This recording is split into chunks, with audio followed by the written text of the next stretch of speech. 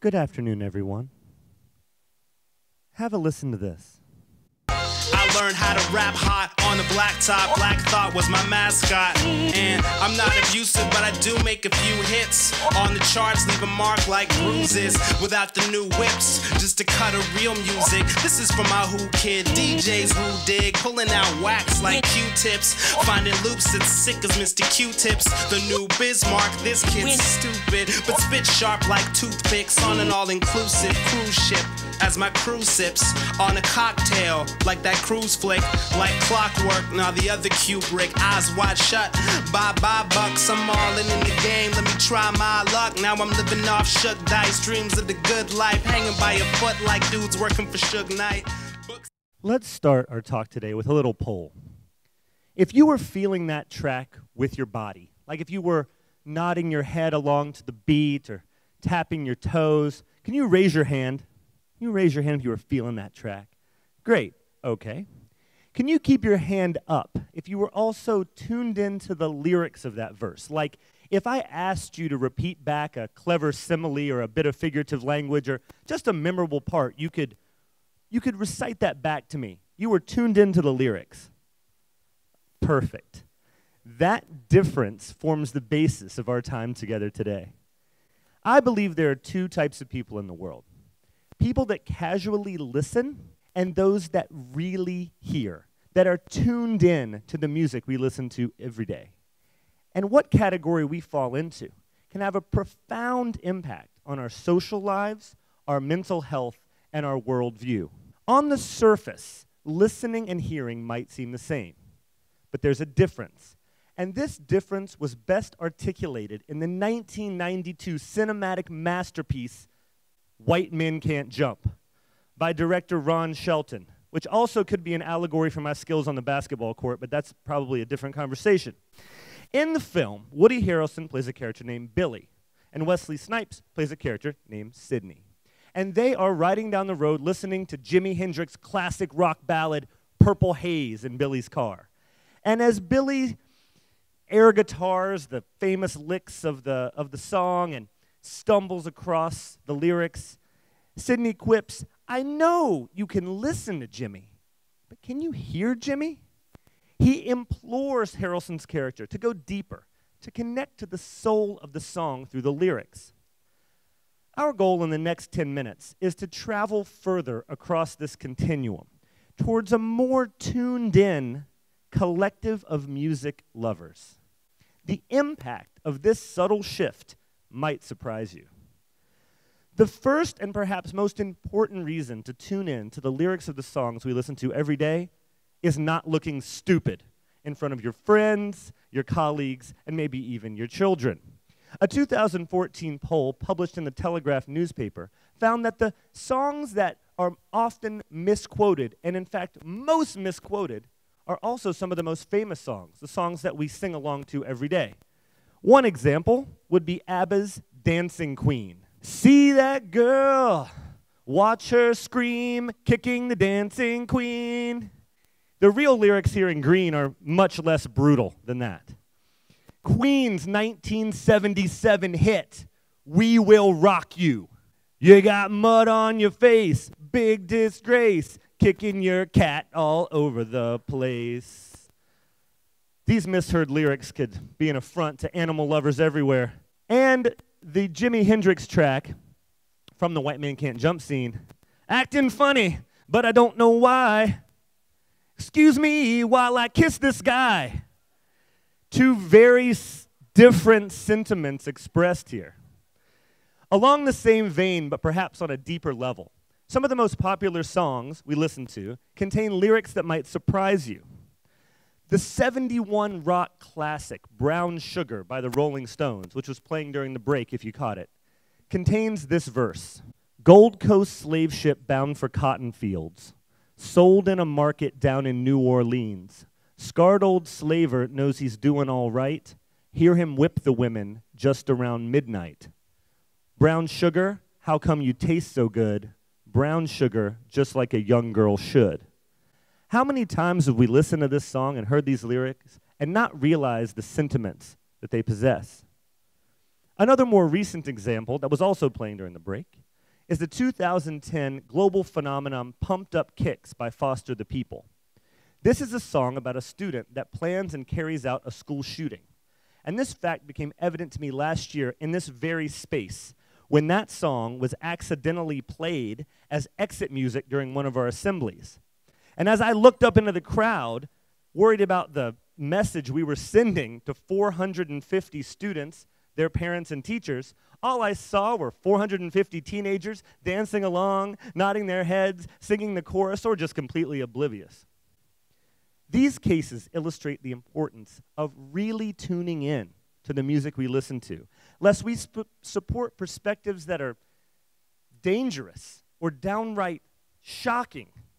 I'm a lover of hip-hop music, and I often hear criticisms of this genre, that it's about bass, bling, misogyny, and violence. But I believe these perspectives are promulgated by those that listen but don't really hear it. So what I'd like to do during our time together is I'd like to illustrate the brilliance of hip-hop by taking a moment to deconstruct the verse we started our time with. The rapper that was laying down that verse is named Shad. He's a Canadian rapper, and I want to just quickly thank him for giving me permission to use his songs today. Whips, just to cut a real music. This is for my who kid DJs who dig, pulling out wax like Q-tips, finding loops as sick as Mr. Q-tips. So let's jump into this musical genius here. He starts with, this is for my Who Kid DJs. This is DJ Who Kid. He's an actual DJ, and he's known, you can kind of tell by the top of his Run DMC hoodie, he's known for pulling out samples and loops out of 80s and early 90s hip-hop to use today. So he says, this is for my Who Kid DJs who dig. And here he uses kind of a double entendre. He's saying, who dig, like, I dig it, I understand it, it's cool. And DJs who dig for records in crates. So this is for my Who Kid DJs who dig, pulling out wax. In this case, he's referring to records, a slang term for records in hip-hop, and probably other genres is wax. So he says, this is for my Who Kid DJs who dig, pulling out wax. Then he uses kind of a gross simile, like Q-tips, pulling out wax like Q-tips. But he uses it as a bridge to tie in finding loops that's sick as Mr. Q-tips, describing Q-Tip, who is one of the founding members of the classic hip-hop group A Tribe Called Quest. So he says, this is for my Who Kid DJs who dig, pulling out wax like Q-tips, finding loops that sick as Mr. Q-Tip. Q-tips, the new Bismarck. This kid's stupid, but spit sharp like toothpicks on an all-inclusive cruise ship. Here he says, I'm the new Bismarck. This kid's stupid. He's referring to Bismarck Key, who's known as the clown prince of hip-hop. His raps are always very funny. And so he's saying he's the new Bismarck. This is Shad right here. He's saying, this kid's stupid. Like, this kid's off the wall. He doesn't mean unintelligent. He just means outside of the box. This kid's stupid. Then he says, I spit sharp like toothpicks. And here he uses the term spit as a slang term for rap. So basically saying, I spit sharp means that I'm a good rapper. How sharp are my raps? Sharp like toothpicks. Then he ties it into on an all-inclusive cruise ship as my crew sips. And here he uses the word crew as a double entendre, as in the crew on a cruise ship that might serve you drinks, and my crew, like my friends, my people. So he says, the new Bismarck, this kid's stupid, spit sharp like toothpicks on an all-inclusive cruise ship as my crew sips. On a cocktail, like that cruise flick, like clockwork. Now the other Kubrick, eyes wide shut. Bye-bye, buck. This is probably the most genius line of the song. He says, as my crew sips on a cocktail, so he's tying it back to the cruise ship and the toothpicks. He's like, as my crew sips on a cocktail, like that cruise flick, referring to the film Cocktail with Tom Cruise. Like clockwork, he's referring to the film Clockwork Orange by Stanley Kubrick. Like clockwork, nah, the other Kubrick, Eyes Wide Shut, which is a Kubrick film that Tom Cruise stars in as well. And then he finishes it off with a line from Dr. Strangelove, Bye Bye Buck, which Stanley Kubrick also directed. As my crew sips on a cocktail, like the cruise flick, like clockwork, nah, the other Kubrick, Eyes Wide Shut, Bye Bye Buck. I'm all in the game, let me try my luck. Now I'm living off shook dice, dreams of the good life, hanging by a foot like dudes working for Suge Knight. Books heavy like... Now this one's for my real hip-hop heads in the audience. This is a good one.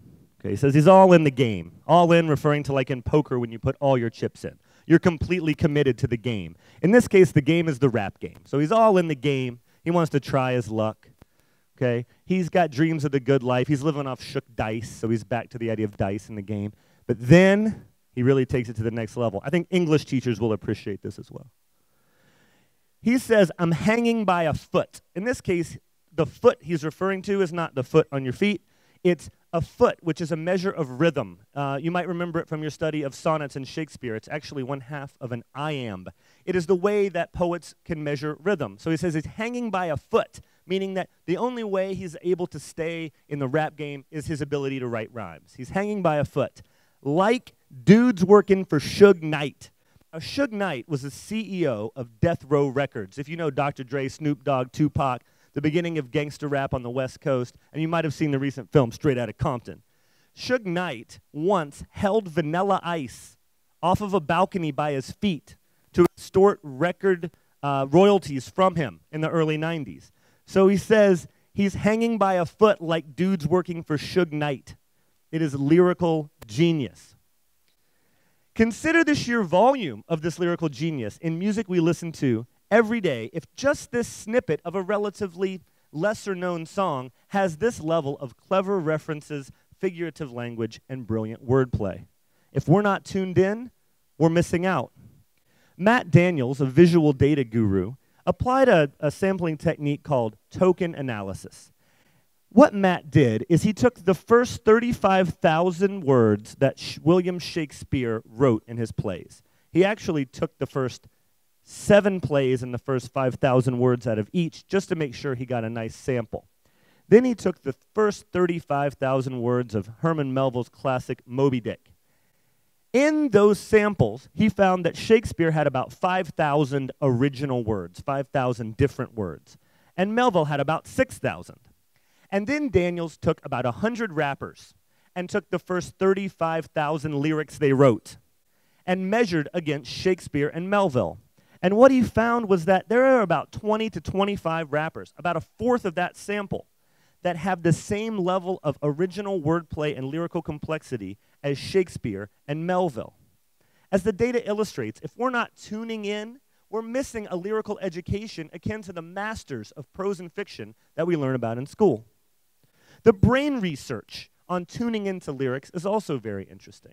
Our long-term memories are stored in a part of the brain called the hippocampus, and it's influenced by proper maintenance of our working memory. A recent Vanderbilt University study found a clear link between attention to detail and improved working memory.